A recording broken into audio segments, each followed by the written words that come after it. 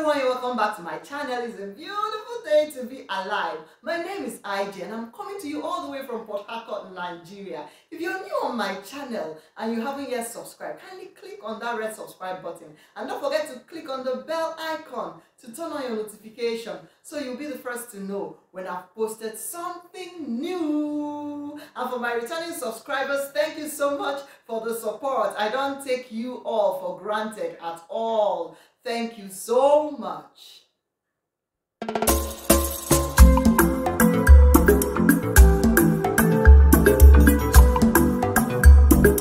IJ's Corner.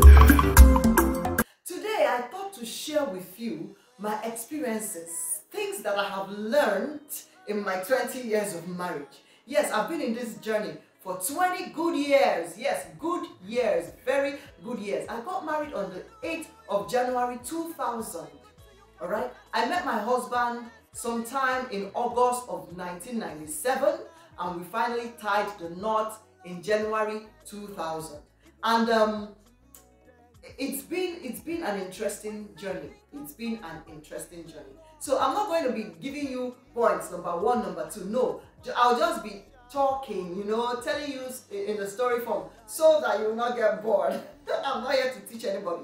I'm just sharing my own experiences, the things that I have learned in my 20 years. Now I've learned that the success of my marriage depends solely on the two of us, not on our parents, not on our pastor. Yes, I said it. The success of my marriage, that my marriage is successful today is because we put work together to make it what it is today. We worked together as a team to make it work. Yes, so remember people always say there's no I in team, and it is very true. In marriage, there's no I, it's a team thing. You want your marriage to be successful, then the two of you would have to team up together and make it work. For me, the first 2 years of my marriage were the hardest. They were the most difficult, because we're just getting to know each other. We're just getting, into this marriage thing. And then I had my first child the same year I got married. Like I said, I got married in January and I had my first child in November. So it was a difficult thing. Pregnancy hormones plus every other thing, trying to adjust to being a wife, and then all of a sudden I became a mother. So it was quite difficult. Now trying to also adjust to being married to someone from a different state. As me, I'm from Anambra State, my husband is from Imo State, okay? Up to now, I don't even know how to speak Owerri. After 20 years, I'm not fluent in Owerri at all. But it's okay. So yes, the first 2 years were the most difficult, but we made it work. Because we understand that marriage is a lifetime thing. It's not a trial and error thing. That is our mindset. Now, I also learned that it is okay to disagree. It is okay to have arguments, healthy arguments, because the two of you can never see things the same way. Two of you did not grow up in the, you don't have the same background. Both of us were trained differently. He grew up differently, I grew up differently. So of course there would always be some issues to debate about, to talk over, to argue about. But I found that it is okay to disagree. You must not always see things the same way. As in, you must not always see things the same way. Okay? So arguing and not shouting and not being confrontational. Arguing. There's nothing wrong with that. Nothing at all. If you can argue with your own siblings, how much more a stranger? You understand what I mean? So yes, it is okay to argue.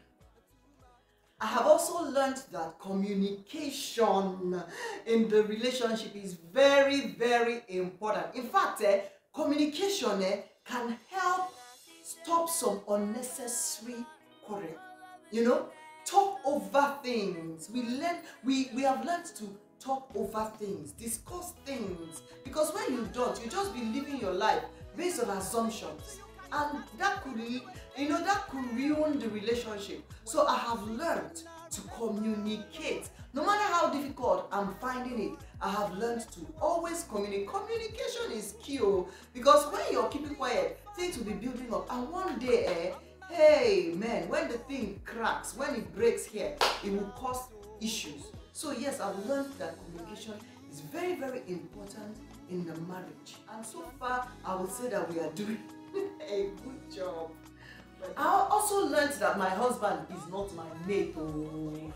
Ladies, get this, get it. We feel, oh, women, relax. When you get married, you feel, oh, my husband is my mate. He's not your mate. And because I know myself, I know how I can be, I was careful not to marry somebody that's the same age as me. I wanted somebody that was much older than me, so that even if for nothing else, I will remember that this man is older than me. He's not my age mate. He's not my mate. Always know that, women. Please, that is one thing I have learned. Always give him the respect due him. Don't talk to him anyhow. Men don't like their wives confronting them. Men don't like their wives being in competition with them. I've learned that. No matter what, even if you as a woman, you're doing better than the man. No, it's not a competition. The man is not looking for who will compete with him. The man wants somebody that will respect him. Another thing I have learned is this. When a spouse is disciplining the children, the other spouse should not get in the way. So I know some people that maybe their husband is disciplining a child or so, and they'll just be resisting the man. Oh, no, don't do that. I have learned that it's not nice, okay? Support him in their presence. Then when people enter the room, you can argue over it. But as he's disciplining the child, don't ever say anything contrary. Don't ever. But if you must, say it in a nice way. Because I remember what happened years ago. We went for a wedding in Abuja. And something my husband specifically told my son not to do, he went ahead and did it. And he was showing him pepper, disciplining him. And because we were not at home, we were in a hotel. And this boy was screaming. I had to quietly tell my husband, just leave him. We're at home, people will be wondering what is happening here. That way, I wasn't telling him don't discipline the child. No, I wasn't telling him you're being too hard. No, I just had to quietly tell him to remember that we're not at home. I've also learned that you can never finish knowing somebody. I can say this even after 20 years. You can never beat your chest and say, I know this person. No, there's always something to learn, something new to learn about your spouse. That I have learned. Something happened like 2 weeks ago, and I was like, I thought after 20 years I should be able to say I know this man. But I found out that there were some things that I may not have known. Not because he was hiding them, but maybe because I was not observant enough to see those things. You understand what I mean? So yeah, you can never finish knowing somebody. I have also learned that marriage will not make you happy. What I mean is this: it is your responsibility to make yourself happy. It is not your husband's responsibility or your spouse's responsibility to make you happy. No, it is your own responsibility. If you ever, for the single ones watching, if you ever thought that when you marry you will be happy, or you will marry your husband to make you happy, get that, forget it. You have to be happy by yourself. Yes, you have to be happy by yourself. And marriage does not cure loneliness. You have to make your life exciting. When you are exciting, your husband is exciting, and the two of you come together. The relationship is so interesting. I have learned that. Don't depend on somebody. For your happiness, make yourself happy. Look for things that will keep you going.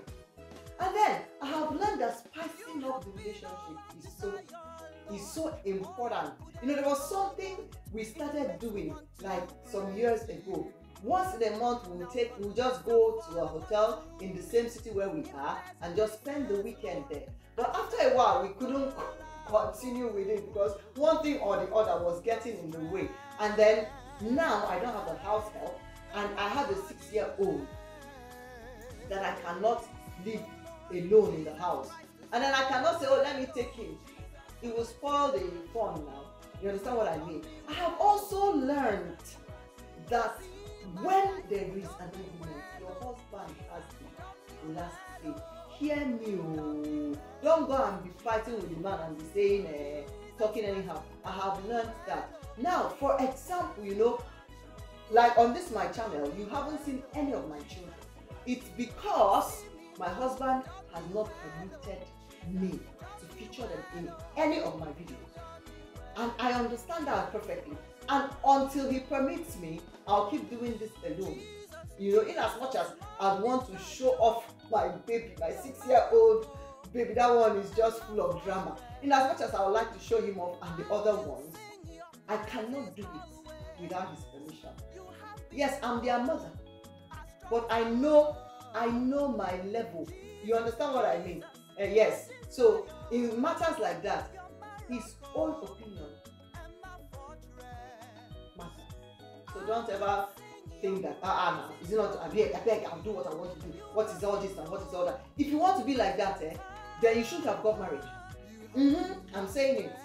You shouldn't have got married. So there's no point arguing over those things with your husband. Like I said, he's not your mate. There's no point arguing over something. I'm sure a lot of people will not agree with my views or with what I'm saying. But these are my experiences. Remember, I'm not here to teach anybody anything about marriage. I'm just sharing with you what I have learned in my journey. And I have also come to understand that men and women are wired differently. Oh, we can never be the same. Oh, no. Especially when it comes to activities in the other room. I said it. I'm sure you guys have been waiting for me to say it. I have said it. Especially when it comes to the other room. We are wired differently. So we have been able to find a common ground, you know, to make the relationship interesting. Yeah, we found a common ground to keep it going, to make it interesting. Yes. So, and then I have also learned that you should not get used to being married. But no. Don't use your children as an excuse to just be anyhow. The man married you and not the children. In as much as the children belong to the two of you, it is you that the man married. I've come to learn that also. Lots of things I've learned in my 20 years journey. Okay, now, have we had arguments? Yes, we have. Have we had misunderstandings? Yes, we have. Have we had issues? Yes, we have. But the most important thing is being able to tackle whatever issue it is. There was something my pastor said once in his message. He said, when a woman finds her place in the marriage relationship, then there won't be issues. The issue we normally have is that the woman, you want to show yourself. You are feeling that you're equal. There's some relax. So always be happy. Okay? Stay simple. I'm not saying that you cannot be happy in your marriage. You can be happy in your marriage. But it depends on you and not on the other person. So yes, if you enjoyed this video, kindly just give it a thumbs up. And don't forget to go to the comment section and let me know your own experience and then how long you have been married. I would like to know. Thank you so much. And until I come your way next time, remember that your life is your responsibility. God bless you.